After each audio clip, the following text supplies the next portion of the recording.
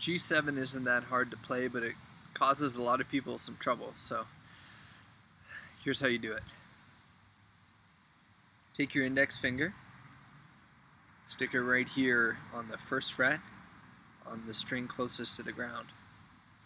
Then take your middle finger and stick it on the second string from the top on the second fret.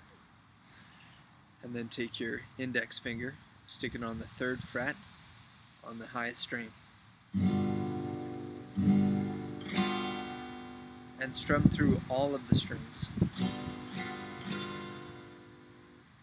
Now the way you learn a chord that's difficult is by putting your fingers on over and over again and then taking them off.